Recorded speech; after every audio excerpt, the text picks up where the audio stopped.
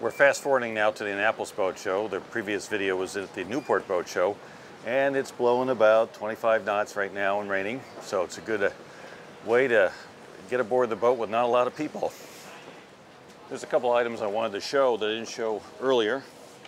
The boat has a grill here. It's an electric grill, and it lifts up, and you can cook on it. It's 110, it's not gas, and then it retracts back into this position. This automatically turns off if you close the hatch. This will lift up and sit on a tripod. And then it pushes down to go back in. This is rather clever as well. This is available as a refrigerator, freezer, or a sink. Here we have a fridge or a freezer. To control the rewind winches, I have a switch here, in and out, to control a main sheet or Jeanneau sheet. Or I can go and push the buttons right next to the winch, or I can use a manual override. The starboard helm, like on most Jeanneaus, has the throttle, the tachometer, and windlass controls. So just a quick little tour here. This boat has the Volvo 180 horsepower D4 turbo diesel, so that control is here. There are bow and stern thruster controls here, so I can easily set the boat sideways by one hand. Controls for the winch, controls for the electric furler up forward, my tachometer and smart gauge for my Volvo system, my up and down on my chain and my chain counter, and I have a autopilot here, as well as my multi-function display. There are a couple other ways to do this, of course, and the port station has a similar setup, but not the engine controls or the windlass controls. I have to pardon the paddleboard here. Just wanted to show you a table in the up position, table in the down position. This will flip out. There are drink holders here. These go up and down, of course, and you can put the cushion out to make almost like a day berth. Underneath the floor here is a life raft holder, and there's a valise in here with a life raft. Also forward is another hatch that has access to the armature for the hatch itself and some additional storage. This is the only Jeanneau offered with an arch. It's a very handy way just to have access back and forth in the cockpit. You can have a main sheet come down to the cockpit to a captive winch as well. But what this allows, and I don't have it set up now, and you can see it being rained on, is we can have a cover going completely across the cockpit with nothing protruding down below inside of it.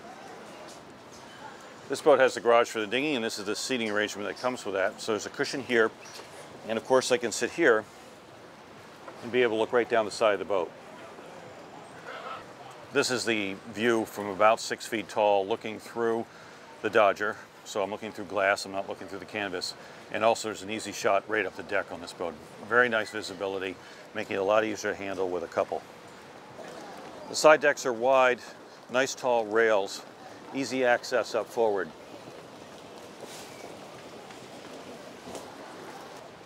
This boat has the freshwater washdown right here. You could also have a saltwater washdown. There's a manual bilge pump, a speaker for the VHF, storage locker underneath it here. There's a D-ring right here for your tether. With this interior for offshore, this particular layout, we have an up and down berth here, of course, I showed that earlier, but that's a great place for sea berths. We can put a leak cloth on the port side settee and a leak cloth on the starboard side U-shaped settee. And we have the aft cabin, of course, too, and we can put a leak cloth in the middle if we needed to. Another potential for sea berths are the forward cabins in this model. We're just forward of the mast, so we're still in a stable part of the boat. So we have quite a bit of offshore capability for sleeping.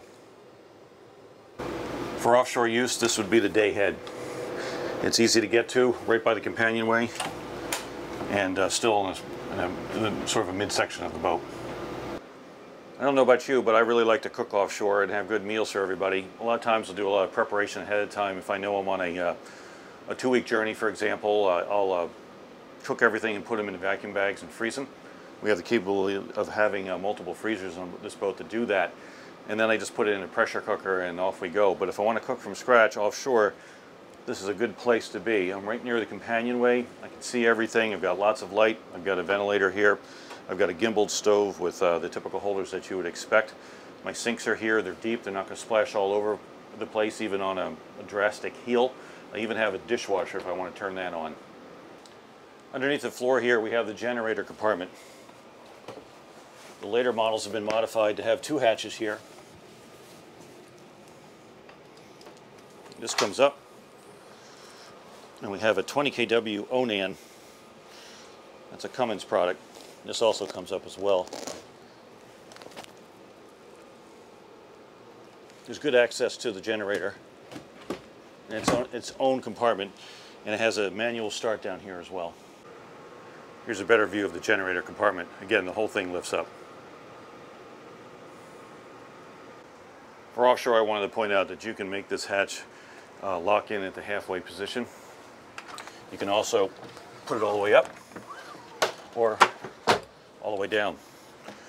And again, that access to get to that control for that is in the cockpit if you ever need to work on it. The engine space is good. I'm looking through the forward hatch, but there's a side door that's accessed through the bunk room that you can climb right into the engine room space. Here we see the inside view of where that door is. It's a man door, you can get in. Everything you would need to get to is all in here and easy accessed. Also aft, through the aft head, is another door. Here's the view through the bunk room door. And you can walk right in here and get to anything you want.